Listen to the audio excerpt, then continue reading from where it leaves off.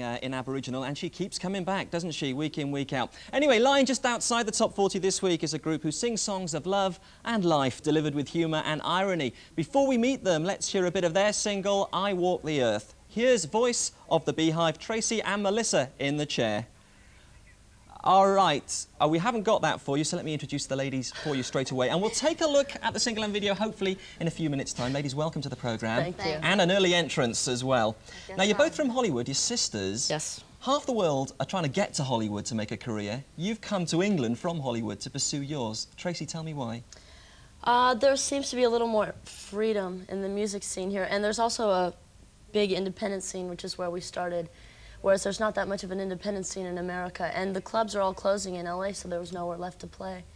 So we just heard about London, go to London, so we ended up coming here. It's paid off, hopefully it will. And now that you've arrived, what do you make of it, Melissa? I think it's a lot the way I thought it was going to be. I think that bands tend to want to go to America because of the money. There's a financial reward there, but that's not really the motivation for our band. Credibility and dignity and creative freedom, I think, are very much a British part of the music scene.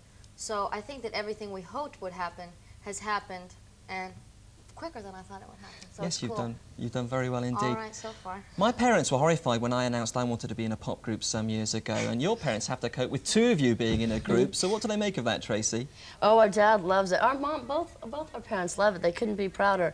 I think they'd be disappointed if we went into real estate or something like that. And they're pretty proud that we're doing something that involves using our brain or creativity or whatever. But you've followed in your father's footsteps, haven't you, Melissa, to a large extent? What did he used to do? He was in a band called the Four Preps, and when we were younger, he used to take us out every Friday night and buy us 45.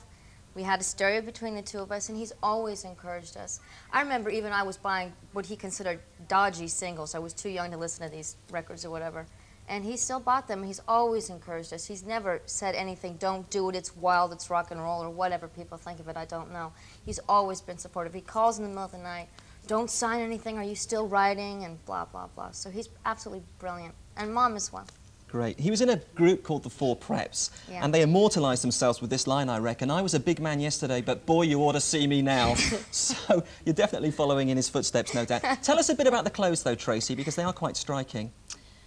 Well, we make them ourselves. It's most of them, some of them. We go to a lot of thrift stores, a lot of junk shops. Oxfam and things like that. You can get little bits and bobs, stuffs with lace and everything, and old Levi's, and make everything very cheaply. And I think it's a way of expressing yourself.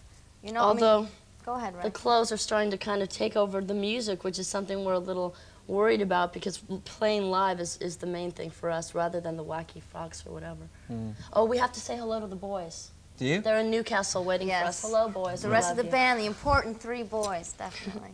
What about the songwriting process itself, Melissa? Because I mentioned in the intro that you like to sort of inject humour and irony into the songs. Very important, no doubt.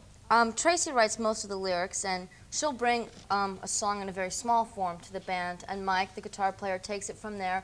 Woody does his drums with Martin, the bass player, and I sort out the vocals and things like that. So it's really much a band process, but Tracy is responsible for a lot of the real potent lyrics. So yeah, tell us about those, because humour and irony, as I say, are pretty much central to what you write. I'm glad you mentioned irony, because I've always found ironies in life very fascinating.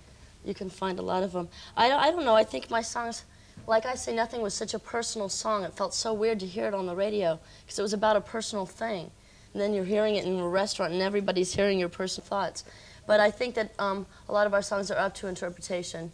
Different people think the songs mean different things, and that's fine. That's what they're for. I know what they mean, and people can think of it any way they choose, which is a good thing, I think. And we were talking very quickly about sampling earlier, Melissa. Yeah, is that important to your music too? It's not important to our music. I think the bands that sample are good at it, and they want to have it. For example, I would be scared relying on a computer or something, or pushing a button. If it didn't work and the song wasn't the same, I would freak out. Some bands do it well, some bands don't. I think if bands do sample other people's things, portions of songs or sounds, I think the problem is that a lot of bands aren't getting credit for their work.